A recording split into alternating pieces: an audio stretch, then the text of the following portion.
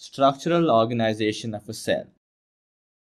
Though there are differences between a plant cell and an animal cell, we would come across three features in almost every cell: plasma membrane, nucleus, and cytoplasm. Plasma membrane, also called as cell membrane, it is the outermost covering of the cell. Nucleus is the brain of the cell. The nucleus plays a major role in cellular reproduction. The fluid content in the cell inside the plasma membrane is the cytoplasm. Little structures or cell organelles are found in the cytoplasm.